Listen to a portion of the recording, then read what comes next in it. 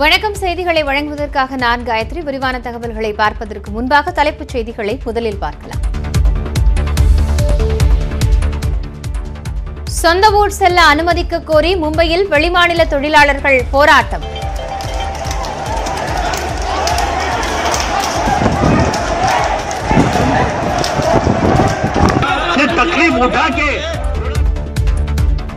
தடியடி நடத்தி போராட்டக்காரர்களை விரட்டியடித்த மகாராஷ்டிர காவல்துறை.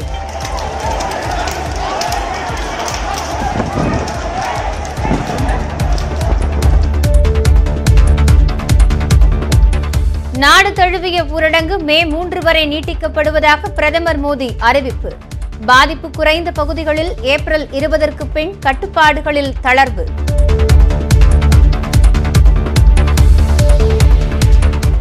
ஊரடங்கு நீட்டிப்பை தவிர பிரதமர் மோடியின் அறிவிப்பில் புதியது எதுவும் இல்லை. ப. சிதம்பரம், ஸ்டாலின் உள்ளிட்ட எதிர்க்கட்சி தலைவர்கள் விமர்சனம்.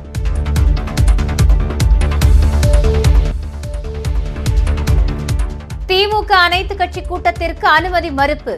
16ஆம் தேதி காணொலி மூலம் நடத்தப்படும் என திமுக அறிவிப்பு. 14 நாட்களுக்கு பிறகு தமிழகத்தில் கொரோனா தொற்று குறைந்தது. இன்று புதிதாக 31 பேர் உட்பட மொத்த பாதிப்பு 1204 அதிகரிப்பு. தமிழகத்தில் 10 வயதிற்குட்பட்ட 33 பேருக்கு கொரோனா தொற்று. 28,711 பேர் வீட்டு கண்காணிப்பில் உள்ளதாக சுகாதாரத்துறை தகவல்.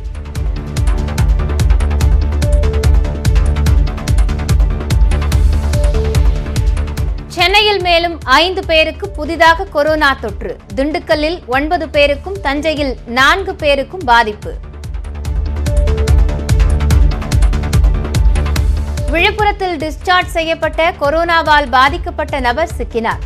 செங்கல்பட்டில் சுற்றித் திரிந்த டெல்லி நபரை பிடித்து தனிப்படை.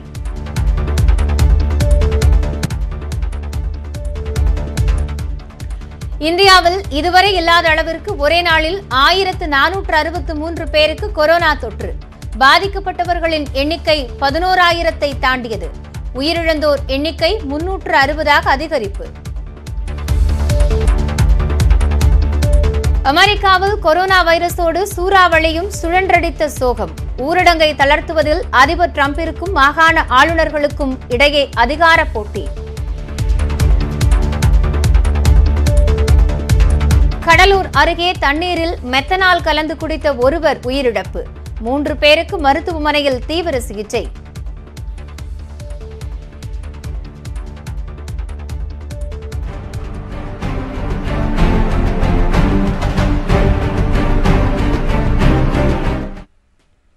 கொரோனா பரவாமல் தடுக்க மே 3ஆம் தேதி வரை நாடு முழுவதும் ஊரடங்கு உத்தரவு நீட்டிக்கப்படுவதாக பிரதமர் மோடி அறிவித்துள்ளார். தற்போதுள்ள கட்டுப்பாடுகளை பொதுமக்கள் தொடர்ந்து கடைபிடிக்க வேண்டும் என்றும் அவர் கேட்டுக் கொண்டுள்ளார். கொரோனா வைரஸ் பரவலை தடுக்க ஏற்கனவே அறிவித்த 3 வார ஊரடங்கு உத்தரவு இன்று நள்ளிரவோடு நிறைவடையும் நிலையில் பிரதமர் மோடி நாட்டு மக்களுக்கு உரையாற்றினார். கொரோனாவிற்கு எதிரான வலுவான போரில் இந்தியா வெற்றி கண்டு வருவதாக கூறிய அவர், ஊரடங்கால் சிலருக்கு பாதிப்பு ஏற்பட்டுள்ளது உண்மைதான் என்றும் குறிப்பிட்டுள்ளார். கொரோனாவிற்கு எதிரான நடவடிக்கையில் இந்தியா சரியான பாதையில் சென்று கொண்டிருப்பதாக கூறிய பிரதமர் மோடி, பல்வேறு சிரமங்களை எதிர்கொண்டு பொதுமக்கள் நாட்டை பாதுகாத்து வருவதாகவும் பெருமிதம் தெரிவித்தார். கொரோனாவிற்கு எதிரான போரில் இந்தியர்கள் அனைவரும் படை வீரர்கள் போல செயல்படுவதாகவும், ஊரடங்கை சிறப்பாக கடைபிடித்து கொரோனா பரவலை குறிப்பிடத்தக்க அளவில் கட்டுப்படுத்தி இருப்பதாகவும் பாராட்டு தெரிவித்தார். நாடு முழுவதும் மே 3ஆம் தேதி வரை ஊரடங்கு நீட்டிக்கப்படுவதாகவும், தற்போதுள்ள கட்டுப்பாடுகளை அடுத்து வரும் 19 நாட்களுக்கும் பொதுமக்கள் கடைபிடிக்க வேண்டும் என்றும் வலியுறுத்தியுள்ளார். साथियों, सारे सुझावों को ध्यान में रखते हुए ये तय किया गया है कि भारत में लॉकडाउन को अब 3 मई तक और बढ़ाना पड़ेगा. यानी 3 मई तक हम सभी को, हर देशवासी को लॉकडाउन में ही रहना होगा. கொரோனா ஊரடங்கு காலத்தில் மாநில அரசுகள் சிறப்பாக செயல்பட்டு மக்களுக்கு தேவையான உதவிகளை செய்து வருவதாகவும் மோடி பாராட்டினார். கொரோனா தடுப்பு நடவடிக்கையில் அடுத்த ஒரு வாரம் மிக முக்கியமானது என்றும் ஏப்ரல் 20ஆம் தேதி முதல் அத்தியாவசிய பணிகள் சிலவற்றிற்கு விலக்களிக்கப்படும் என்றும் நிபந்தனைகளை மீறினால் விதிவிலக்கு திரும்ப பெறப்படும் என்றும் குறிப்பிட்டார். कोरोना के खिलाफ लड़ाई में कठोरता और ज्यादा बढ़ाई जाएगी. 20 अप्रैल तक हर कस्बे, हर थाने, हर जिले, हर राज्य को बड़ी बारीकी से परखा जाएगा. वहां लॉकडाउन का कितना पालन हो रहा है, उस क्षेत्र ने कोरोना से खुद को कितना बचाया है, इसका मूल्यांकन लगातार किया जाएगा. இந்தியாவில் முதல் கொரோனா பாதிப்பை உறுதிப்படுத்தும் முன்பே தடுப்பு நடவடிக்கைகள் எடுக்கப்பட்டு விட்டதாகவும் பிரதமர் மோடி கூறினார்.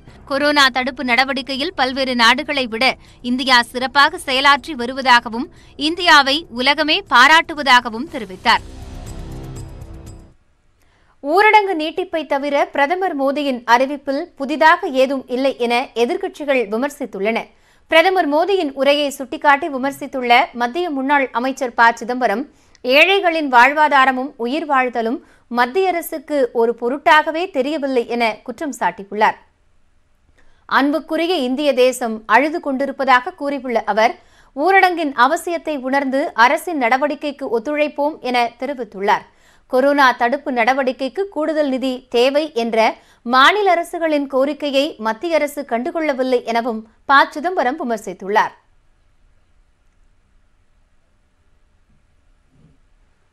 இதேபோல் பிரதமர் மோடியின் உரையில் அறிவுரையை மட்டும் எதிர்பார்க்கவில்லை என்றும் உயிர் வாழ்வதற்கான நிவாரண உதவி குறித்த அறிவிப்பை எதிர்பார்த்திருந்ததாகவும் திமுக தலைவர் மு. ஸ்டாலின் கூறியுள்ளார். எம்பிக்கள் தொகுதி மேம்பாட்டு நிதி ரத்து, மருத்துவ உபகரணங்களை மாநில அரசுகள் வாங்கக்கூடாது என்று மத்திய அரசு எடுக்கும் முடிவுகள் அனைத்தும் மக்கள் நலன் சார்ந்த முடிவுகளாக இல்லை என கூறியுள்ள ஸ்டாலின், கொரோனாவால் பாதிக்கப்பட்டவர்களை காக்கும் மருந்துகள், நோயை கண்டறியும் கருவிகளை மாநில அரசுகளுக்கு எப்போது தரப்போகிறீர்கள் என்றும் கேள்வி எழுப்பியுள்ளார்.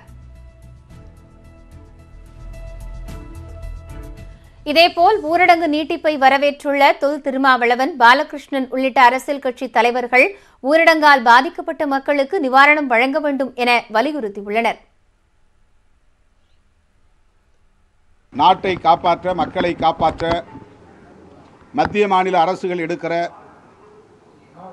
எந்த நடவடிக்கையாக இருந்தாலும் அதற்கு முழு ஒத்துழைப்பு நல்க வேண்டியது குடிமக்களாகிய நம் ஒவ்வொருவரின் கடமை ஆகும். இதனை எதிர்கொள்வதற்கும் மக்களை பாதுகாப்பதற்குரிய போதிய நிவாரணங்களை அளிப்பதற்கும் மத்திய மாநில அரசுகள் முறையான நடவடிக்கை எடுக்கவில்லை என்பதுதான் வேதனை மிகுந்த கசப்பான உண்மையாகும். இந்த நாட்டில் இருக்கிற சிறு குறு தொழில்கள் அழிந்து கிடக்கிறது. விவசாயிகள் சொல்ல முடியாத வேதனைகளை சிக்கி தவித்துக் கொண்டிருக்கிறார்கள். அன்றாட உழைப்பாளிகள் ஒருவேளை சோத்துக்கு வழி இல்லாமல் தவித்துக் கொண்டிருக்கிறார்கள். நேற்றைய தினம் கங்கை ஆற்றிலே ஒரு தாய் பசியின் கொடுமை தாங்காமல் தன்னுடைய குழந்தையை வீசி எறிகிற நிலைமை என்பது ஏற்பட்டிருக்கிறது. இவ்வளவு கொடூரமான நிலைமைகளை வரலாற்றிலே என்றைக்குமே இல்லாத நிலைமைகளை சந்திக்கிற இப்படிப்பட்ட பிரச்சனைகளை பற்றி பிரதமர் ஒன்றுமே சொல்லாதது ஒருவேளை இந்திய நாட்டு மக்களை பற்றி அவர் கவலையே படவில்லையோ என்கிற சந்தேகம்தான் இன்றைக்கு எழும்புகிறது. பிரதமரின் உரையில் எந்த ஒரு நிவாரண திட்டமும் இல்லை என்று சிவசேனா மற்றும் தேசியவாத காங்கிரஸ் கட்சிகள் தெரிவித்துள்ளன.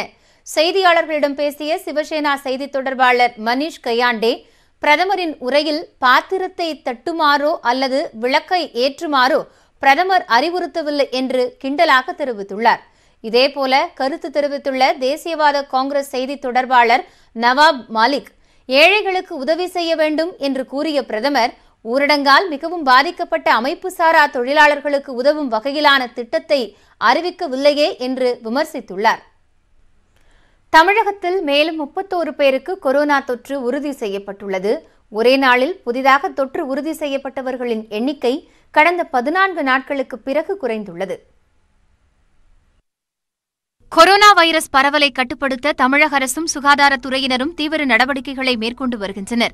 இந்நிலையில் சென்னை தேனாம்பேட்டையில் உள்ள டிஎம்எஸ் வளாகத்தில் செய்தியாளர்களை சந்தித்த சுகாதாரத்துறை செயலாளர் பீலா ராஜேஷ், கொரோனா வைரஸால் பாதிக்கப்பட்டவர்களின் எண்ணிக்கை 1204 அதிகரித்துள்ளதாக தெரிவித்தார். பாசிட்டிவ் சாம்பிள்ஸோட எண்ணிக்கை 31. இதுல ஆண்கள் 15, ஃபீமேல் 16. சிக்கா இருக்கிறவங்க, சிம்டம்ஸ் இருக்கிறவங்களோட எண்ணிக்கை 8. 10 வயதுக்கு கீழே உள்ளவர்களின் எண்ணிக்கை 33. Severe acute respiratory illness sorry அதோட சாம்பிள்ஸ் 69. இதுல ஒரு சாம்பிள் கூட பாசிட்டிவ் இல்ல. தமிழகத்தில் கடந்த 14 நாட்களுக்கு பிறகு மிகவும் குறைவாக ஒரே நாளில் 31 பேர் மட்டுமே பாதிக்கப்பட்டுள்ள நிலையில் இதுவரை 15,502 பேரின் மாதிரிகள் சோதனை செய்யப்பட்டுள்ளதாக முதன்முறையாக பீலா ராஜேஷ் அறிவித்தார். வீட்டு கண்காணிப்பில் இருப்பவர்களின் எண்ணிக்கை 28,711. அரசு கண்காணிப்பில் இருப்பவர்களின் எண்ணிக்கை 135. 28 நாள் கண்காணிப்பு முடித்தவர்களின் எண்ணிக்கை 68,519. தற்சமயம் டெஸ்டிங் ஃபெசிலிட்டிஸ் லேப்ஸ் 25, 16 அரசாங்கம், 9 தனியார். இதுவரைக்கும் டெஸ்ட் செய்யப்பட்ட சாம்பிள்ஸ் ஓட எண்ணிக்கை 19,255. இண்டிவிஜுவல்ஸ் டெஸ்ட் செய்யப்பட்டவர்களின் எண்ணிக்கை 15,502. தொடர்ந்து பேசிய அவர், புதிதாக பாதிக்கப்பட்ட 31 பேரில் அதிகபட்சமாக திண்டுக்கல்லில் 9 பேரும் சென்னையில் 5 பேரும் பாதிக்கப்பட்டுள்ளதாக கூறினார்.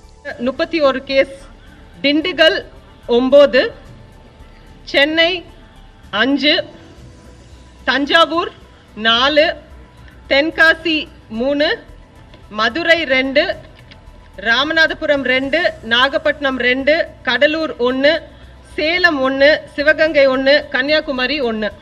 மற்ற மாநிலங்களை விட தமிழகத்தில் கொரோனா பரிசோதனை செய்யப்படுபவர்களின் எண்ணிக்கை குறைவாக உள்ளதாக கூறப்படும் குற்றச்சாட்டிற்கு பீலா ராஜேஷ் மறுப்பு தெரிவித்தார்.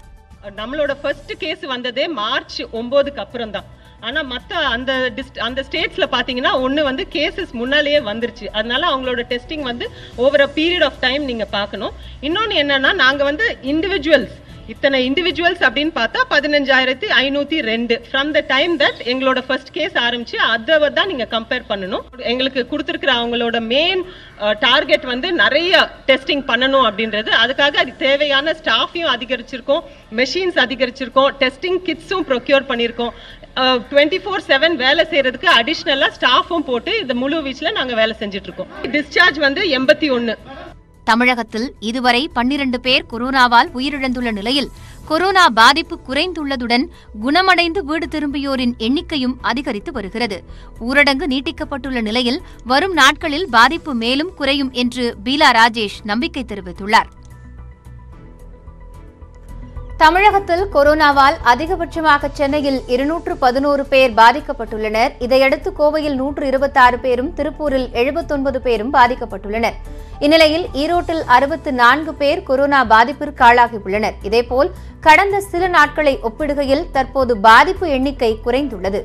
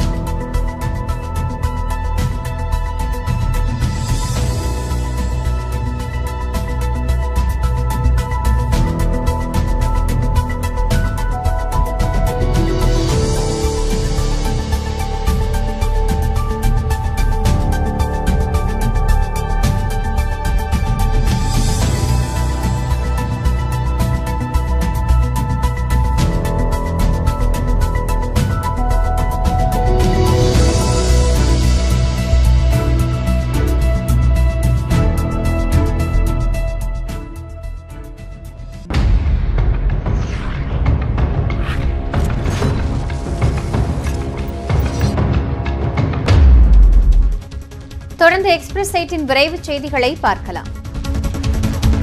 நாடு முழுவதும் ஊரடங்கு நீட்டிக்கப்பட்டுள்ள நிலையில் மே 3ஆம் தேதி வரை அனைத்து பயணிகள் ரயில் சேவைகளும் ரத்து செய்வதாக ரயில்வே துறை அறிவித்துள்ளது. இதேபோல் விமான சேவைகளுக்கான தடையும் நீட்டிக்கப்பட்டுள்ளது. உள்நாட்டு மற்றும் வெளிநாட்டு விமான சேவைகளுக்கு விதிக்கப்பட்ட தடை மே 3ஆம் தேதி நள்ளிரவு வரை தொடரும் என விமான போக்குவரத்து அமைச்சகம் அதிகாரப்பூர்வமாக அறிவித்துள்ளது. கொரோனா பரவலை கட்டுப்படுத்தும் வகையில் தமிழகத்தில் 5 மாவட்டங்களில் முகக்கவசம் அணிவது கட்டாயமாக்கப்பட்டுள்ளது. கொரோனா தொற்று உள்ளவர்கள் மட்டுமே முகக்கவசம் அணியலாம் என சுகாதாரத்துறை கூறி வந்த நிலையில் தற்போது பாதிப்பு அதிகரித்த வண்ணம் உள்ளதால் முகக்கவசம் அணிவது கட்டாயமாக்கப்பட்டுள்ளது. அதன்படி தமிழகத்திலேயே அதிகபட்ச கொரோனா பாதிப்பு ஏற்பட்டுள்ள சென்னை, அடுத்ததாக கோவை, திருப்பூர், திருச்சி, நீலகிரி மாவட்டங்களில் முகக்கவசம் அணிவது கட்டாயம் என அறிவிக்கப்பட்டுள்ளது. முகக்கவசம் அணியாமல் வீட்டை விட்டு வெளியே வந்தால் கடுமையான நடவடிக்கை எடுக்கப்படும் என்றும் எச்சரிக்கப்பட்டுள்ளது. அத்தியாவசிய தேவைகளுக்கு வாகனங்களில் செல்வோர் மட்டுமின்றி நடந்து செல்வோரும் கட்டாயம் முகக்கவசம் அணிய வேண்டும் என அறிவுறுத்தப்பட்டுள்ளது. கோவை துடியலூரில் போலீசாருக்கு உணவு வழங்கி வந்த தன்னார்வலருக்கு கொரோனா தொற்று உறுதி செய்யப்பட்ட நிலையில் அந்த பகுதி காவல்துறையினருக்கு கொரோனா சோதனை நடத்தப்பட்டு வருகிறது. வடமதுரை பகுதியைச் சேர்ந்த 61 வயது தன்னார்வலர் ஒருவர் காவல்துறைக்கு உதவுவது, அவர்களுக்கு உணவு வழங்குவது போன்ற பணிகளை ஒரு வாரமாக செய்து வந்துள்ளார். இவருக்கு நேற்று கொரோனா உறுதி செய்யப்பட்டு இஎஸ்ஐ மருத்துவமனையில் அனுமதிக்கப்பட்டார். இதனையடுத்து துடியலூர் காவல் நிலையத்தில் பணியாற்றும் 40 காவலர்களுக்கு கொரோனா பரிசோதனை செய்யப்பட்டு வருகிறது. இந்த தன்னார்வலர் ஆட்சியர் அலுவலகத்திற்கு சென்று வந்ததும் சுகாதாரத்துறை விசாரணையில் தெரியவந்துள்ளது. ஊரடங்கு காலம் முடியும் வரை இக்காரணத்தை கொண்டும் தமிழகத்தில் டாஸ்மாக் கடைகள் திறக்கப்படாது என்று மின்சார மற்றும் ஆயத்தீர்வை அமைச்சர் தங்கமணி உறுதியாக தெரிவித்துள்ளார். நாமக்கல் மாவட்ட ஆட்சியர் அலுவலகத்தில் கொரோனா தடுப்பு நடவடிக்கைகள் தொடர்பான ஆலோசனைக் கூட்டம் நடைபெற்றது. அதில் அமைச்சர்கள் தங்கமணி, சரோஜா மற்றும் எம்எல்ஏ பாஸ்கர் உள்ளிட்டோர் பங்கேற்றனர். பின்னர் செய்தியாளர்களை சந்தித்த போது டாஸ்மாக் கடைகள் மூடப்பட்டுள்ளதால் ஏற்பட்டிருக்கக்கூடிய இழப்பு மற்றும் மின்சார தேவை குறைந்துள்ளது குறித்து எழுப்பப்பட்ட கேள்விகளுக்கு அமைச்சர் தங்கமணி பதிலளித்தார்.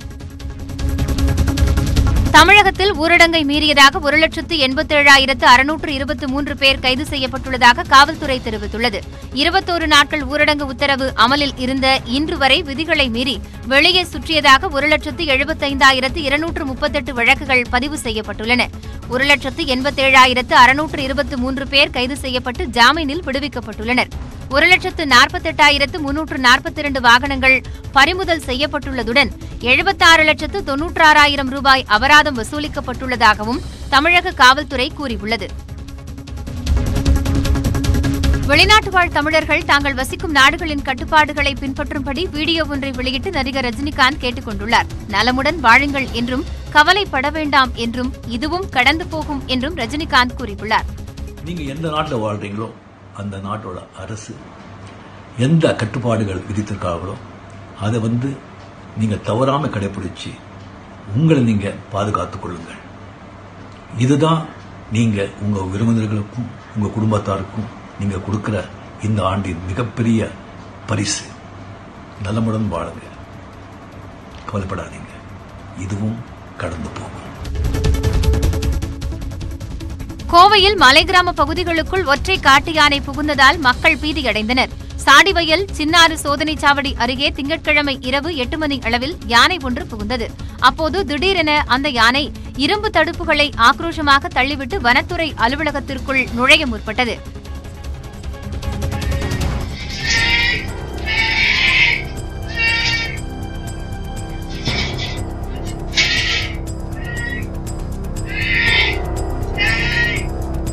இதையடுத்து அங்கு பணியில் இருந்த ஊழியர்கள் சத்தம் போட்டும் பட்டாசு வெடித்தும் யானையை விரட்டினர். ஊரடங்கு உத்தரவு முடிவுக்கு வந்த பிறகு இந்தியாவில் கார் விற்பனை அதிகரிக்கும் என்று மாருதி சுசுகி நிறுவனத்தின் தலைவர் RC பார்கவா தெரிவித்துள்ளார். இந்தியாவில் கார் விற்பனை கடந்த மாதத்தில் 52% சரிவை சந்தித்துள்ளது. ஊரடங்கு உத்தரவு காரணமாக பல்வேறு நிறுவனங்கள் கார் உற்பத்தியை நிறுத்தியுள்ளன. இந்நிலையில் இந்த விவகாரம் குறித்து கருத்து தெரிவித்த மாருதி சுசுகி இந்தியா நிறுவனத்தின் தலைவர் RC பார்கவா, ஊரடங்கு காலம் முடிவடைந்த பிறகு சமூக இடைவெளி என்பது மக்களின் வழக்கமான நடைமுறையாக மாறிவிடும் என்று குறிப்பிட்டார். இடத்தை பகிர்ந்து கொள்வது தொடர்பாக பயணிகளுக்கு அச்சம் எழும்போது வாகனங்களுக்கான தேவை அதிகரிக்கும் என்று அவர் தெரிவித்தார். வாகனங்களை வாங்குவது தொடர்பாக மக்களின் மனநிலை மாறும் என்றும் பார்கவா நம்பிக்கை தெரிவித்துள்ளார். சென்னையில் உருக்கமாக கடிதம் எழுதி வைத்துவிட்டு 2 மாத குழந்தையை சர்ச் வாசலில் உள்ள காரின் சக்கரத்தின் கீழ் ஒரு பெண் வைத்துவிட்ட சம்பவம். இந்த கொரோனா அவேர்னஸ்க்காக நாங்கள் எல்லா ஏரியாலும் சூப்பர்வைஸ் பண்ணோம் சார். ஆஃபீஸர்ஸ் லெவலில் எல்லாருமே நாங்கள் போய் மூவ் பண்ணுவோம். அந்த மாதிரி இருக்கக்குள்ள அந்த பிளேஸ் வந்து பத்மநாபா நகர் 5வது குறுக்கு தெரு அடையார் அந்த இடத்துக்கு நாங்கள் போனால் அந்த தெருவில் ஒரு மரத்துக்கு கீழே காருக்கு அடியில் ஒரு குழந்தை வந்து இருந்தது. உடனே அந்த குழந்தையை வந்து எடுத்து பார்த்தா வெள்ளை கலர் துணியில் சுற்றிட்டு இருந்தது, குழந்தை அழுதுட்டு இருந்தது. அதுக்கப்புறம் எடுத்து பார்த்தா ஆண் குழந்தைங்க சார், 2 மாதம் ஆனால் ஆண் குழந்தை. அதுக்கப்புறம் பக்கத்தில் இருக்கிறவங்க வந்து கொஞ்சம் பால் எல்லாம் கொடுத்தாங்க. குழந்தைக்கு பால் கொடுக்கப்பட்ட பின்னர் மருத்துவ பரிசோதனை செய்யப்பட்டு அண்ணா நகரில் உள்ள குழந்தைகள் நல காப்பகத்தில் ஒப்படைக்கப்பட்டது. போலீசார் விசாரணையில் ஒரே ஒரு காவல்துறை சிசிடிவி கேமராவில் ஒரு பெண் துணியால் தலையை மறைத்தபடி குழந்தையை வைத்துவிட்டு செல்லும் காட்சி பதிவாகியுள்ளது. மேலும் தற்போது ஊரடங்கு மற்றும் தனிமனித இடைவெளி பிரச்சினை காரணமாக அப்பகுதியில் உள்ள வீடுகளில் உள்ள சிசிடிவி கேமராக்களை ஆய்வு செய்ய முடியாமல் போலீசார் திணறி வருகின்றனர். 2 மாத ஆண் குழந்தையை சர்ச் வாசலில் உள்ள காரின் கீழ் வைத்துச் சென்ற பெண் யார், அவர் எங்கிருந்து வந்தார், எங்கு சென்றார் என போலீசார் விசாரணை மேற்கொண்டு வருகின்றனர். மேலும் பல்வேறு செய்திகளை சிறிய இடைவேளைக்கு பிறகு பார்க்கலாம். ஊரடங்கு நீட்டிப்பு அறிவிப்பால் அதிர்ச்சியடைந்த மும்பை மற்றும் சூரத்தில் வசிக்கும் வெளிமாநில தொழிலாளர்கள் ஆயிரக்கணக்கில் வீதிக்கு வந்து போராடினர். அகதிகள் போல் வாழாமல் சொந்த ஊருக்கு போக வேண்டும் என அவர்கள் வேண்டுகோள் விடுத்துள்ளனர். நாடெங்கும் கொரோனா வேகமாக பரவ தொடங்கியதால் ஊரடங்கை மத்திய அரசு கடந்த மாதம் அறிவித்தது. இதனால் மாத ஊதியம் பெறுவோர் மற்றும் செல்வந்தர்கள் சற்று துணுக்குற்றாலும் வீடுகளுக்குள் முடங்க ஆயத்தமாகினர். ஆனால் அன்றாடம் வேலை செய்தால் மட்டுமே வாழ்க்கை சக்கரம் நகரும் என்ற நிர்பந்தத்தில் வாழ்வோர் அதிர்ச்சியடைந்தனர். அவர்களை போன்றோரே சொந்த ஊருக்கு சென்றால் கூழோ கஞ்சியோ குடித்து வாழ்க்கையை ஓட்டலாம் என கோயம்பேடு பேருந்து நிலையத்தை நோக்கி அன்று விரைந்தனர்.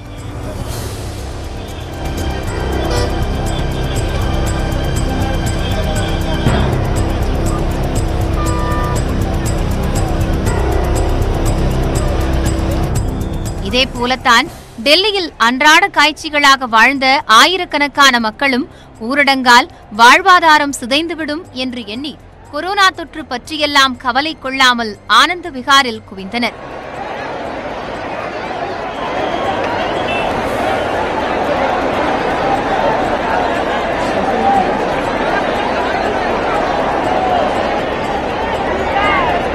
இடைப்பட்ட நாட்களில் ஏழை மக்கள் வாழ்க்கையை ஓட்ட வழி தெரியாமல் திகைத்தனர். அரசு அளித்த நிதி உதவி சில நாட்களுக்கு மட்டுமே போதும் என்ற நிலையில் ஊரடங்கு தளருமா என எண்ணியிருந்தனர். ஆனால் ஊரடங்கு மே 3ஆம் தேதி வரை நீட்டிக்கப்படும் என அறிவிக்கப்பட்டுள்ளது.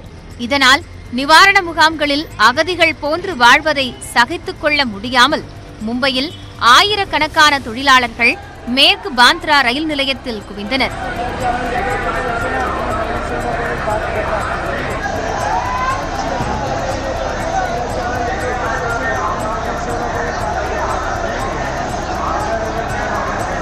தங்களை சொந்த ஊர்களுக்கு அனுப்பினால் போதும் என ஆவேசமாக கதறினர். ஆனால் மாநில அரசால் அதை செய்ய முடியாது என்பதால் காவல்துறையினர் கலைந்து செல்ல கூறினர். அவர்கள் தொடர்ந்து போராட்டம் நடத்தியதால் காவலர்கள் தடியடி நடத்தி கலைத்தனர்.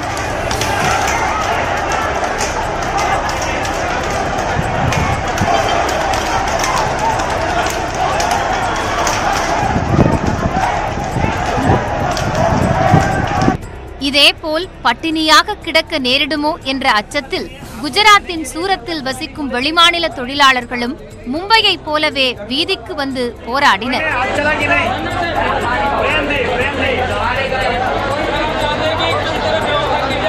அந்த அவ்வளோ சோஷியல் செக்யூரிட்டி நெட் அவ்வளோ குறைவாக இருக்கிற ஒரு இடத்துல நீங்கள் லாக்டவுன் வந்து இவ்வளோ நாளைக்கு நீட்டிக்கும் பொழுது என்ன செய்ய வேண்டியிருக்கு, என்ன செய்யணும் அப்படின்னு கேட்டிங்கனாக்கா உடனடியாக அவசரமாக போர்க்கால அடிப்படையில் இந்த சோஷியல் செக்யூரிட்டி நெட்டை ஏற்படுத்தணும். எப்படி சோஷியல் செக்யூரிட்டி நெட் எப்படி ஏற்படுத்தலாம் அப்படின்னு கேட்டிங்கன்னா, இது எல்லாத்தையும் வந்து மார்க்கெட் வழியாக தான் செய்ய முடியும்னு சொல்லி நீங்கள் மார்க்கெட் வழியாக பண்ணி வச்சுருக்கீங்க. அதுமாதிரி பண்ணணும்னா மார்க்கெட்டை போய் அதை நம்ம ஆக்சஸ் பண்ணணும் அப்படின்னு சொன்னோம்னா பணம் கொடுக்கணும்.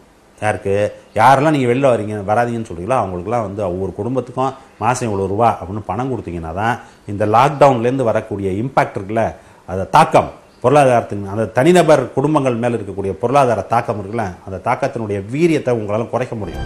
இதுகுறித்து ட்விட்டரில் கருத்து தெரிவித்திருந்த மும்பை அமைச்சரும் முதல்வரின் மகனுமான ஆதித்ய தாக்கரே தொழிலாளர்கள் உணவு வேண்டாம் என கூறுவதாகவும் சொந்த ஊருக்கு அனுப்பினால் போதும் என கோருவதாகவும் தெரிவித்துள்ளார்.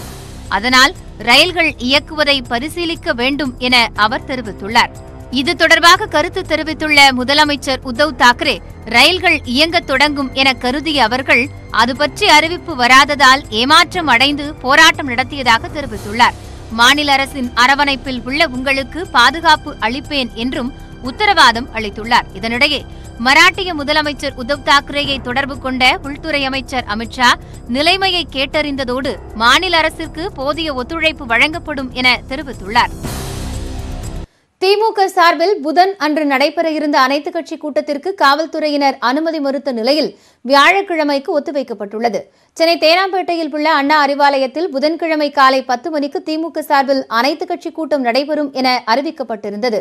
ஆனால் அதற்கு அனுமதி மறுத்த காவலர்கள் கொரோனா ஊரடங்கு கடுமையாக கடைபிடிக்கப்படும் இந்த காலகட்டத்தில் அறிவாலயத்தில் கூட்டம் நடத்தக்கூடாது என திமுகவிற்கு நோட்டீஸ் அனுப்பினர். இருப்பினும் காணொலி காட்சி மூலமாக கூட்டத்தை நடத்திக் கொள்ளலாம் என அறிவுறுத்தப்பட்டது. இதையடுத்து கூட்டத்தை ஒத்திவைத்து அறிக்கை வெளியிட்டுள்ள திமுக தலைவர் மு.க.ஸ்டாலின், கொரோனா நோய் தடுப்பு பணிகள் நடைபெறும் நேரத்தில் அதிமுக அரசு பிடிவாதமாக செய்வது போல் ஜனநாயக நெறிகளுக்கு முரணான அரசியல் செய்ய திமுக சிறிதும் விரும்பவில்லை என குறிப்பிட்டுள்ளார். எனவே புதனன்று நடைபெற இருந்த அனைத்துக் கட்சிகளின் ஆலோசனைக் கூட்டம் வியாழக்கிழமை காலை 11 மணிக்கு காணொலி காட்சி மூலம் நடைபெறும் என்று தெரிவித்துள்ளார். ஸ்பெயினில் கடந்த 3.5 வாரங்களுக்கு பிறகு ஒரே நாளில் ஏற்படும் உயிரிழப்பு அளவு முதன்முறையாக குறைந்துள்ளது. பிரிட்டனில் மே 7 வரை ஊரடங்கை நீட்டிக்க அந்நாட்டு அரசு திட்டமிட்டுள்ளது.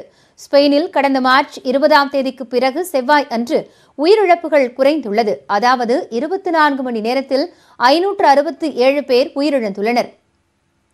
இதனால் அங்கு உயிரிழந்தோரின் எண்ணிக்கை 18,000-ஐ கடந்துள்ளது. இதனிடையே பிரிட்டனில் தினசரி உயிரிழப்பு தொடர்ந்து 700க்கும் குறைவாகவே நிலவுகிறது. கடந்த 24 மணி நேரத்தில் 778 பேர் கொரோனாவால் உயிரிழந்தனர். இதனால் அங்கு உயிரிழந்தோரின் எண்ணிக்கை 12,000-ஐ கடந்துள்ளது. மே 7ஆம் தேதி வரை கட்டுப்பாடுகளையும் ஊரடங்கையும் நீட்டிக்க அந்நாட்டு அரசு திட்டமிட்டுள்ளது. இதுகுறித்த அறிவிப்பு வியாழக்கிழமை வெளியாகும் என தகவல்கள் தெரிவிக்கின்றன.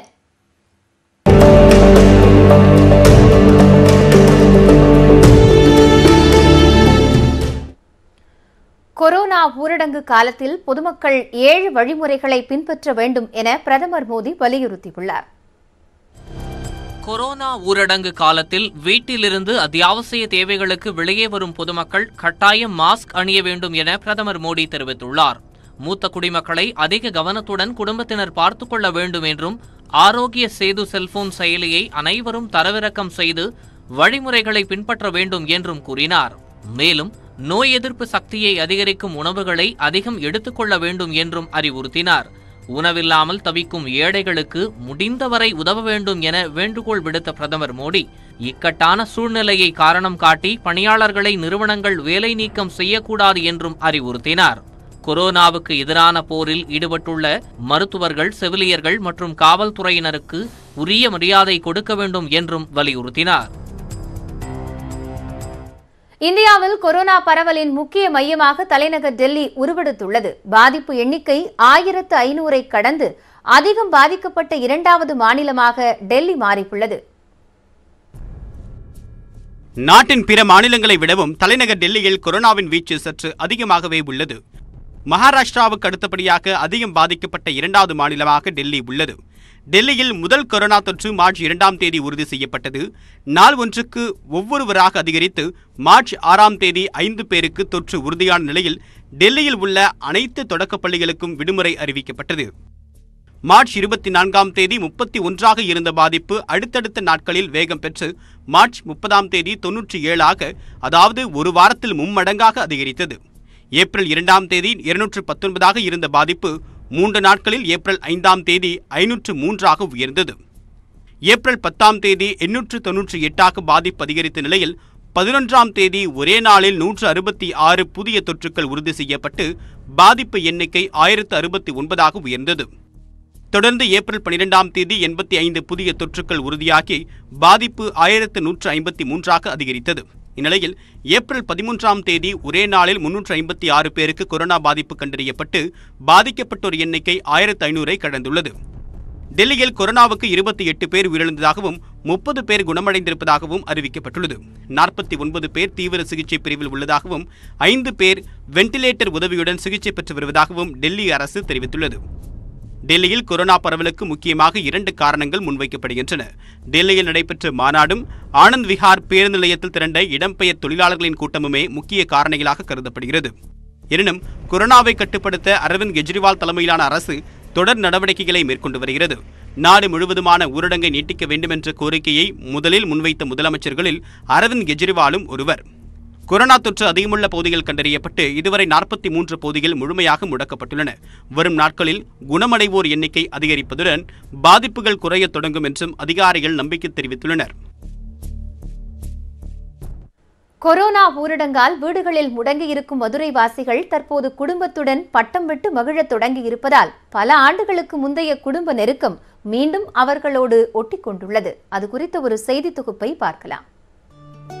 மதுரையின் பெருமையாக அறியப்படும் மீனாட்சி அம்மன் கோவிலின் பாதுகாப்பு மற்றும் பக்தர்களின் பாதுகாப்பு கருதி கோபுரத்தை சுற்றியுள்ள 1 கிலோமீட்டர் தூரத்திற்கு பட்டம், ட்ரோன் உள்ளிட்ட உயரே செல்லும் எதையும் பறக்கவிடக் கூடாது என கட்டுப்பாடு உள்ளது. கோபுரத்தை விட உயரமான கட்டடம் எழுப்பவும் தடை உள்ளது. கோவிலை சுற்றி வசிப்பவர்கள் கூட குறிப்பிட்ட நேரத்திற்கு மேல் மாடியில் நின்றால் அவர்கள் கண்காணிக்கப்படுவர். கொரோனா பாதிப்பால் தற்போது மீனாட்சி அம்மன் கோவிலில் தரிசனத்திற்கு தடை விதிக்கப்பட்டது. பக்தர்கள் வருகையும் நிறுத்தப்பட்டது. இதனால் கோவில் கோபுர கட்டுப்பாடுகள் தானாக தளர்ந்துள்ளன. இதனிடையே பொருளாதார சக்கரத்தில் சிக்கி சுழன்று கொண்டிருந்த குடும்ப தலைவர்கள் தற்போது முழு நேரமும் குழந்தைகளுடன் பொழுதை கழித்து வருகின்றனர். பல மணி நேரம் டிவி, செல்போன்களில் மூழ்கி கிடந்தவர்களுக்கு தற்போது கை கொடுப்பது பட்டம் விடும் விளையாட்டு. பல ஆண்டுகளுக்கு முன்பு பட்டம் விடுவதில் சொல்லியடித்த கில்லியாக இருந்தவர்கள் டச் விட்டு போச்சு என தற்போது தங்களது குழந்தைகள் முன்பு பதற்றத்துடன் நூல் பிடிக்க திணறுவதும் அதை கண்டு குடும்பத்தினர் நையாண்டி செய்வதுமாக மகிழ்ச்சி பொங்குகிறது. ஒரு வழியாக பட்டத்தை பறக்க விடுவதும் அதை கண்டு குழந்தைகள் குதூகலிப்பதுமாக பொழுது போகிறது. சிறு வயதில் நாங்கள் செஞ்ச விளையாட்டுத்தனமான விஷயங்களான பட்டம் விடுதலை இப்போ நாங்கள் தொடர்ந்து எங்களோட குடும்பத்தோடையும் எங்களோட நண்பர்களோடையும் நாங்கள் சந்தோஷமாக அனுபவிச்சுக்கிட்டு என்ஜாய் பண்ணிக்கிட்டு வந்துட்டு இருக்கோம். இந்த பட்டம் கிட்டத்தட்ட ஒரு 10 வருஷத்துக்கு அப்புறம் மீண்டும் என் குடும்பத்தோட, என் குழந்தைங்களோட, என் நண்பர்களோட பறக்க விடுறப்போ சின்ன வயசில் நான் எப்படி ஒரு 14 வயசு 15 வயசில் இருந்தனோ அந்த சந்தோஷத்தையும் அந்த இன்பத்தையும் இப்போ நான் மீண்டும் அனுபவிக்கிற மாதிரி எனக்கு இருக்குது. இந்த பட்டம் விடுறது எத்தனை வருஷம் கழிச்சு விட்டாலும் அந்த பட்டம் முதல்ல விடுற மாதிரியும் அவ்வளோ ஆனந்தமாகவும் அவ்வளோ சந்தோஷமாகவும் இருக்குது. டிவி, செல்போன்களால் குழந்தைகளுக்கு பாதிப்பு ஏற்படக்கூடாது என்பதால் பட்டம் விடுவது போன்ற விளையாட்டுகளில் ஈடுபட்டு வருவதாக கூறுகிறார் குடும்ப தலைவி கிருத்திகா. சின்ன வயசுலேயே விட்டுருக்கோம், அது ஞாபகமாக இப்போ நாங்கள் விட்டுட்ருக்கோம். என் குழந்தைக்கு என்டர்டைன்மெண்ட் கொடுக்கறதுக்காண்டி கொடுத்துட்ருக்கோம். டிவி, ஃபோனு இதையே காமிச்சிட்டே இருக்கிறனால அவங்களுக்கு வேறு பாதிப்பு எதுவும் வரக்கூடாது இருக்காண்டி இந்த மாதிரி இயற்கையை பட்டம் விட்டு அவங்க குழந்தைங்களுக்கு என்ஜாய் பண்ணி கொடுத்துட்ருக்கோம். பட்டம் விடுவது ரொம்ப ஜாலியா இருக்கு என மழலையாக பேசுகிறார் ஹரிணி.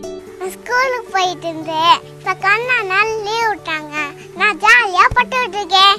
கொரோனா ஊரடங்கு எத்தனையோ கண்ணீரையும் கசப்பையும் தந்திருந்தாலும் இது மாதிரியான மகிழ்ச்சி மறுபக்கத்தையும் திறந்திருக்கிறது என்பதை மறுக்க முடியாது. நியூஸ் 18 தமிழ்நாடு செய்திகளுக்காக ஒளிப்பதிவாளர் ராம்குமாருடன் செய்தியாளர் ஸ்டாலின் நவநீத கிருஷ்ணன். இந்தியாவில் கொரோனாவால் பாதிக்கப்பட்டோரின் எண்ணிக்கை 10,815 அதிகரித்திருப்பதுடன் உயிரிழப்பு 353 அதிகரித்துள்ளது. 6 நாட்களில் பாதிக்கப்பட்டோரின் எண்ணிக்கை 2 மடங்காக அதிகரித்துள்ளது.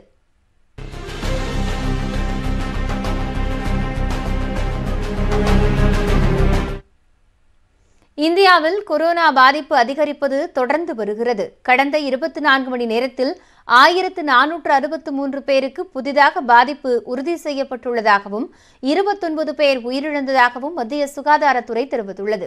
ஒரே நாளில் 1463 பேருக்கு கொரோனா தொற்று உறுதி செய்யப்படுவது இந்தியாவில் இதுவே முதன்முறையாகும். மகாராஷ்டிரா மாநிலத்தில் பாதிப்பு 2300 கடந்துள்ளதுடன் உயிரிழப்பு 160 அதிகரித்துள்ளது. தலைநகர் டெல்லியில் பாதிப்பு 1500 கடந்துள்ளது. தமிழகத்தில் பாதிப்பு 1204 அதிகரித்துள்ளது. ராஜஸ்தானில் 879 பேரும், மத்திய பிரதேசத்தில் 730 பேரும், குஜராத்தில் 617 பேரும் இதுவரை பாதிக்கப்பட்டுள்ளனர். நாடு முழுவதும் கொரோனா பெருந்தொற்றால் 353 பேர் உயிரிழந்ததாக மத்திய சுகாதாரத்துறை அறிவித்துள்ளது. இதுவரை 1190 பேர் நாடு முழுவதும் குணமடைந்து வீடு திரும்பியுள்ளனர்.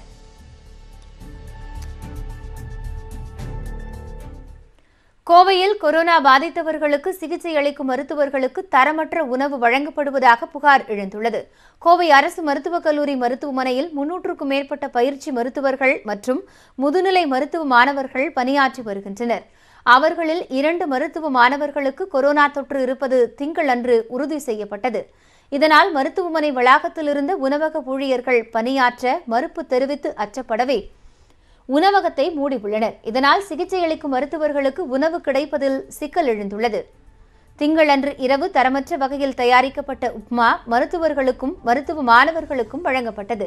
மறுநாள் தரமான உணவு கிடைக்கும் என்று எதிர்பார்த்திருந்த நிலையில் காலை மற்றும் மதியமும் பாக்கெட்டுகளில் அடைக்கப்பட்ட தரமற்ற உணவை வழங்கியதாக தெரிகிறது. இதனால் மருத்துவர்கள் சிலர் ஆன்லைன் மூலம் ஆர்டர் செய்து சாப்பிடும் நிலைக்கு தள்ளப்பட்டுள்ளனர். மருத்துவமனை வளாகத்தில் உள்ள உணவகத்திலேயே தரமான உணவை சமைத்து வழங்க வேண்டும் என அவர்கள் வலியுறுத்தியுள்ளனர். கொரோனாவை கட்டுப்படுத்தும் நடவடிக்கையில் அர்ப்பணிப்போடு பணியாற்றி வரும் மருத்துவர்களுக்கே தரமான உணவு கிடைக்காத நிலை அதிருப்தியை ஏற்படுத்தியுள்ளது.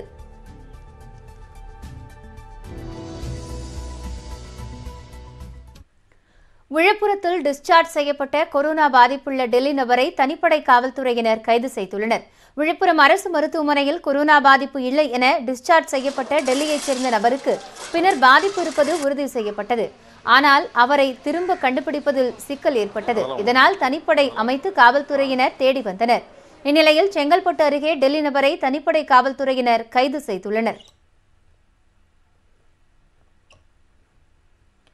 சென்னையில் பொதுமக்கள் முகக்கவசம் அணியாமல் வெளியே வந்தால் 500 ரூபாய் அபராதம் விதிக்கப்படும் என அறிவிக்கப்பட்டுள்ளது. இதனால் முகக்கவசம் என்பது அத்தியாவசிய பொருட்களில் ஒன்றாகவே மாறிவிட்டது. கொரோனாவை கட்டுப்படுத்த முகக்கவசம் கட்டாயம் என சென்னை மாநகராட்சி அறிவித்த நிலையில் ஏற்கனவே அதிக விலைக்கு விற்கப்பட்டு வரும் முகக்கவசங்கள் இன்னும் விலை ஏறும் நிலை ஏற்பட்டுள்ளது. 3 முதல் 6 ரூபாய் வரை விற்கப்பட்ட முகக்கவசங்கள் தற்போது 30 ரூபாய் வரை விலையேறியுள்ளதாக கூறும் மருந்து கடைக்காரர்கள் நிறுவனங்களே தங்களுக்கு அதிக விலைக்குத்தான் முகக்கவசங்களை தருவதாக கூறுகின்றனர். சில கம்பெனிக்காரங்கெல்லாம் ரேட்டு ஜாஸ்தியாக சொல்கிறாங்க. எவ்வளோ சொல்கிறாங்க? 15 ரூபா 16 ரூபா சொல்கிறோம். ஓகே, முன்னாடி எவ்வளோ வாங்குவீங்க? முதல்ல ரொம்ப கம்மியாக ஒரு மாதம் நாங்கள் 3 ரூபா 4 ரூபா 5 ரூபாய்க்கு இருந்தோம். மருந்தகங்களில் முகக்கவசங்கள் தட்டுப்பாடு ஏற்பட்டதால் வீடுகளில் தயாரிக்கப்பட்ட முகக்கவசங்களை சாலையோர வியாபாரிகள் விற்று வருகின்றனர். மருந்தகங்களில் மொத்த விலைக்கு வாங்கி வந்தும் சிலர் வீதிகளில் விற்று வருகின்றனர்.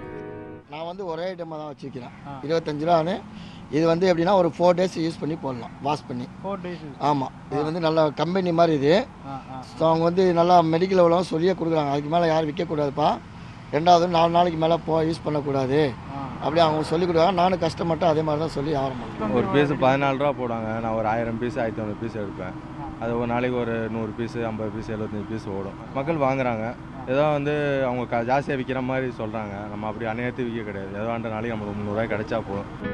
முகக்கவசங்களுக்கு தட்டுப்பாடு, அதிக விலை போன்ற பிரச்சனைகளை பற்றி மக்கள் கவலைப்பட வேண்டாம் என கூறியுள்ள சென்னை மாநகராட்சி ஆணையர் பிரகாஷ், வீடுகளிலேயே முகக்கவசம் தயாரித்து அணியுமாறு அறிவுறுத்தியுள்ளார். மாஸ்க் அப்படிங்கிறது நம்ம சர்ஜிக்கல் அந்த 3-ply மாஸ்க் தான் போடணும் அல்லது இந்த மாதிரியான மாஸ்க் தான் போடணும்ட்டு இல்லை. காட்டன் மாஸ்க் வீடுகளில் தையல் இயந்திரங்கள் இருந்தால் 2 துணி கட் பண்ணி டபுள் லேயர்டாக ஸ்டிச் பண்ணி அந்த நாடா போட்டு கட்டிக்கலாம். அது ஒரு ரொம்ப ரொம்ப எளிமையான முறை. திரும்ப திரும்ப வாஷ் பண்ணி கூட யூஸ் பண்ணிக்கலாம். அது ஒரு மெத்தட். அப்படி இல்லைன்னா ஹேண்ட் கர்ச்சீஃபைவே அந்த மாஸ்க் மாதிரி நம்ம ஸ்டிச் பண்ணி நம்ம ரெடிமேடாக யூஸ் பண்ணிக்கலாம். இதனிடையே மக்கள் நலனை கருத்தில் கொண்டே முகக்கவசத்தை கட்டாயமாக்கியுள்ளதாக சென்னை மாநகராட்சி தெரிவித்துள்ளது. கடலூர் அருகே போதைக்காக தண்ணீரில் மெத்தனாலை கலந்து குடித்ததில் ஒருவர் உயிரிழந்தார். மேலும் 3 பேர் கவலைக்கிடமான நிலையில் மருத்துவமனையில் அனுமதிக்கப்பட்டுள்ளனர். டாஸ்மாக் மதுபான கடைகள் மூடப்பட்டிருப்பதால் மதுபோதைக்கு புதிய வழிவகைகளை மதுவிற்கு அடிமையானவர்கள் தேடி வருகின்றனர்.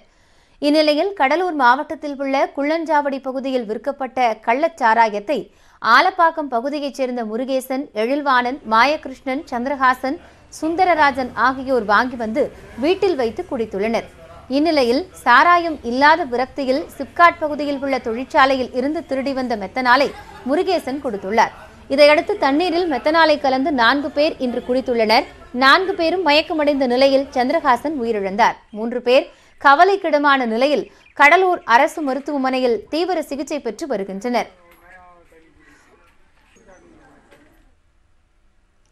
உலகம் முழுவதும் கொரோனாவால் பாதிக்கப்பட்டோரின் எண்ணிக்கை 20 லட்சத்தை நெருங்கியுள்ள நிலையில் உயிரிழப்பு 1,23,000 கடந்துள்ளது. கொரோனாவின் பாதிப்பு முன்னெப்போதையும் விட தீவிரம் அடைந்து வருகிறது.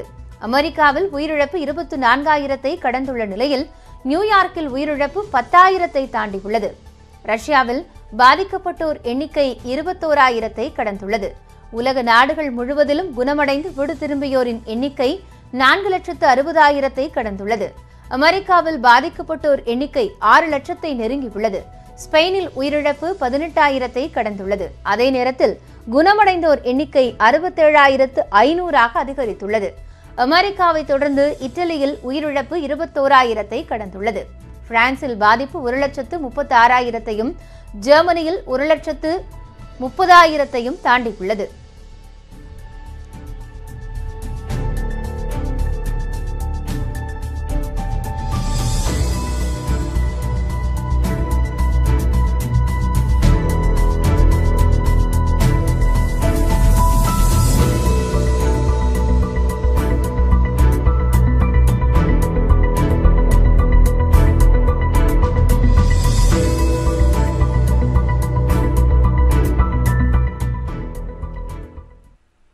அமெரிக்காவை கொரோனா வைரஸ் தொற்று ஆட்கொண்டிருக்கும் அதே வேளையில் மற்றொரு புறம் சூறாவளியும் சுழன்று அடித்துள்ளது. இதனிடையே அமெரிக்காவில் ஊரடங்கை தளர்த்தும் முழு உரிமையும் அதிபரிடமே இருப்பதாக ட்ரம்ப் பேசியிருப்பது சர்ச்சையை ஏற்படுத்தியுள்ளது.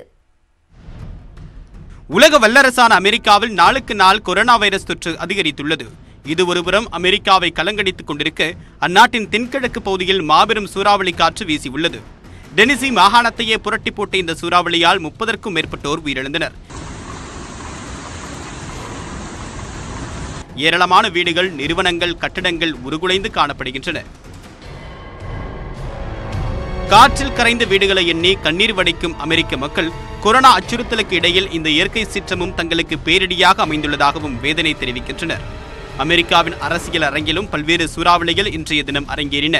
வெள்ளை மாளிகையில் செய்தியாளர்களை சந்தித்த அதிபர் ட்ரம்ப் ஊரடங்கை தளர்த்தி வணிக நிறுவனங்களை திறக்கும் அதிகாரம் எந்த மாகாண ஆளுநர்களுக்கும் கிடையாது என்றும் அந்த அதிகாரம் தனக்கே உரியது என்றும் அதிரடியாக தெரிவித்தார். President of the United States calls the shots. If we weren't here for the states, you would have had a problem in this country like you've never seen before. We were here to back them up, and we've more than backed them up. We did a job that nobody ever thought was possible.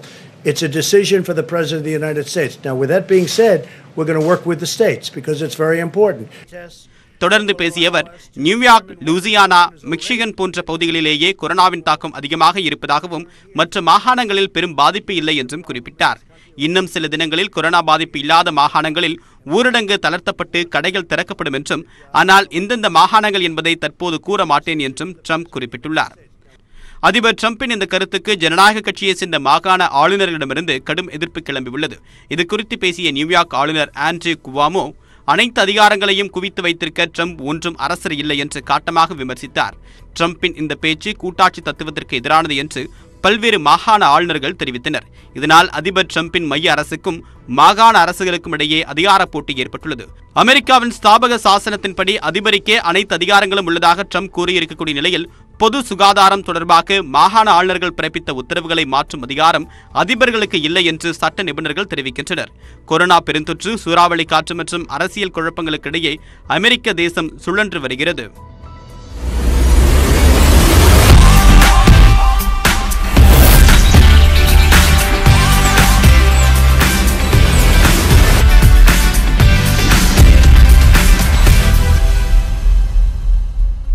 தொடர்ந்து நம்ம ஒரு செய்திகளை பார்க்கலாம்.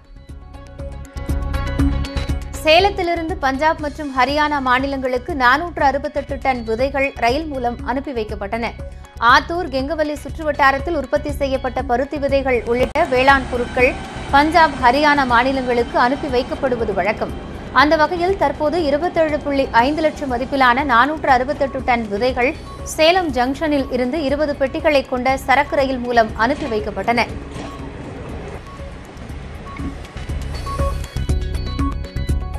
திருவாரூர் மாவட்ட காவல்துறையினர் நாடக நடிகர்கள் மூலம் கொரோனா விழிப்புணர்வில் ஈடுபட்டுள்ளனர். சிவன், பார்வதி, யமதர்மன், மருத்துவர், கொரோனா போன்று வேடமணிந்த கலைஞர்கள் நாடகம் மூலம் விழிப்புணர்வு கருத்துக்களை கூறினர். கடைவீதியில் உள்ள ஒவ்வொரு கடைக்கு சென்றும் விழிப்புணர்வு ஏற்படுத்தினர். புதுச்சேரியில் அரசு பள்ளி ஆசிரியர் ஒருவர் கொரோனா பொம்மைகளை உருவாக்கி மக்களுக்கு விழிப்புணர்வை ஏற்படுத்தி வருகிறார். கதிர்காமம் அரசு மேல்நிலைப் பள்ளியில் நுண்கலை ஆசிரியராக பணியாற்றும் கிருஷ்ணா பயனற்ற காகிதங்களை கொண்டு பொம்மைகளை உருவாக்குவது குறித்து மாணவர்களுக்கு பயிற்சி அளித்து வருகிறார். இந்நிலையில் கொரோனா விழிப்புணர்வு பொம்மைகளை உருவாக்கியுள்ளார். இதனை அறிந்த மாவட்ட ஆட்சியர் அருண் ஆசிரியரை நேரில் அழைத்து பாராட்டியதோடு அந்த பொம்மைகளை தனது அலுவலகத்தில் வரவேற்பு பகுதியில் வைத்து மக்களுக்கு விழிப்புணர்வை ஏற்படுத்தி வருகிறார்.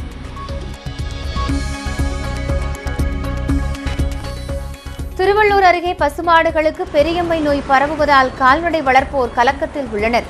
பொன்னேரி சுற்றுவட்டார பகுதிகளில் பசுமாடுகளுக்கு பெரியம்மை நோய் பரவுவதாக விவசாயிகள் வேதனை தெரிவித்துள்ளனர். ஊரடங்கு உத்தரவு காரணமாக கால்நடைகளை மருத்துவமனைகளுக்கு கொண்டுவர முடியவில்லை என்று விவசாயிகள் வேதனை தெரிவித்துள்ளனர். பால் விற்பனை குறைந்து வருமானமும் பாதிக்கப்பட்டுள்ளதாகவும் அவர்கள் கவலை கூறினர். மயிலாடுதுறையில் ஊரடங்கை பின்பற்றாத கடைகளுக்கு அதிகாரிகள் சீல் வைத்தனர். மயிலாடுதுறை பேருந்து நிலையத்தில் உள்ள கடைகளில் வட்டாட்சியர் முருகானந்தம், நகராட்சி ஆணையர் அண்ணாமலை உள்ளிட்ட அதிகாரிகள் சோதனை நடத்தினர். அப்போது அங்குள்ள மிட்டாய் கடைகளில் காலாவதியான தின்பண்டங்களை பறிமுதல் செய்து 2000 ரூபாய் அபராதம் விதித்தனர். அதேபோல் தனிமனித இடைவெளியை பின்பற்றாத 8 கடைகளுக்கும் சீல் வைக்கப்பட்டது. திருவள்ளூர் மாவட்டம் திருத்தணி அருகே 35 லிட்டர் கள்ளச்சாராயத்தை காவல்துறையினர் பறிமுதல் செய்தனர். செட்டிவாரிப்பள்ளி அருகே இருசக்கர வாகனத்தில் வந்த பாண்டியன், சேகர் ஆகியோரை மடக்கி பிடித்த காவலர்கள் அவர்களிடமிருந்த கள்ளச்சாராயத்தை பறிமுதல் செய்தனர். விசாரணையில் இருவரும் ஆந்திர மாநிலம் ஐயன்கண்டிகை பகுதியில் இருந்து கள்ளச்சாராயத்தை கடத்தியது தெரியவந்துள்ளது. இதையடுத்து வழக்கு பதிவு செய்துள்ள காவல்துறையினர் இருவரையும் கைது செய்து சிறையில் அடைத்தனர். மேலும் செய்திகளை விரிவாக தெரிந்து கொள்ள நியூஸ் 18 தமிழ்நாடின் Facebook, YouTube, Twitter உள்ளிட்ட வலைதள பக்கங்களை பாருங்கள்.